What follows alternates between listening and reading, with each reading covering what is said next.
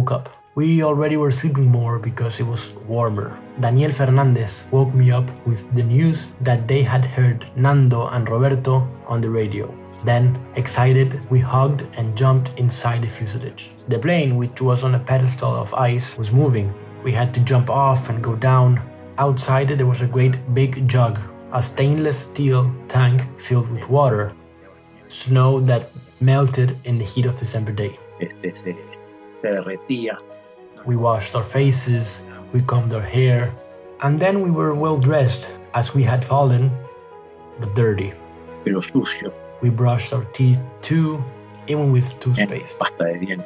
And we sat down to wait for the rescue plane looking up. It was 10 a.m. and they arrived only at 12:45. We thought he had hallucinated the news. Alucinado. La noticia en la radio. And at 12:45, we felt some distant